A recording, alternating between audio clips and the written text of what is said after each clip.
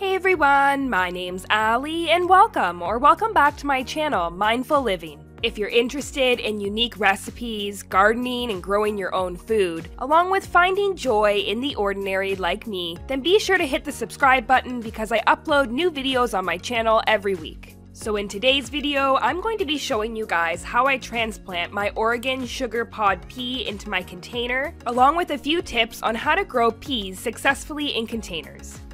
So I started this plant from seed about a month ago and it has been growing inside under my grow light and is finally ready to go outside. The plant has really taken off in the last couple weeks and the temperature is finally right outside, so I'm going to show you guys how to transplant this really quickly.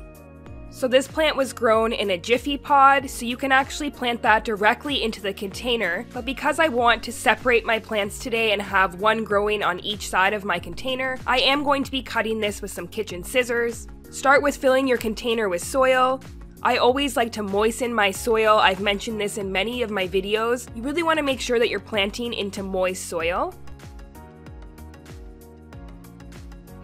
Go ahead and mix that around a little bit.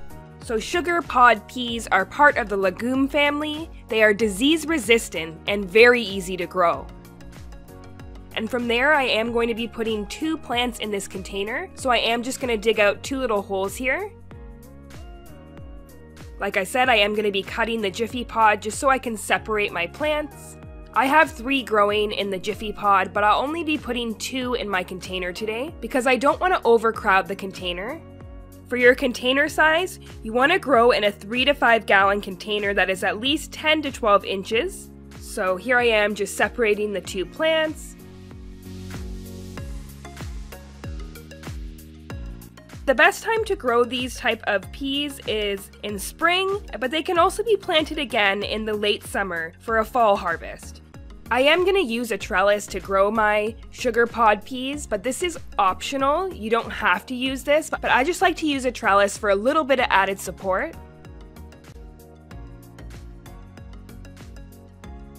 Go ahead and give your plant some water and you can go and put it outside. Sugar pod peas like 55 to 75 degrees Fahrenheit or 13 to 24 degrees Celsius, and keep in mind they won't set pods above 80 degrees Fahrenheit. So that would be 27 degrees Celsius if you're in Canada like me. The best thing about this variety of peas is they will grow more in a smaller area, so they're perfect for a container. Usually the pea pods will set in groups of 2, so they're really high producing, and you want to make sure to harvest your peas when they are firm and a nice green color. You don't want to wait. They grow really fast, so you can expect a harvest in anywhere from 60 to 68 days. And this variety does continue to produce, so once you harvest, it will grow again, and some gardeners get up to 4 harvests per season. The plant will only grow to be 3 to 4 feet tall, making it great for people who have limited space like me.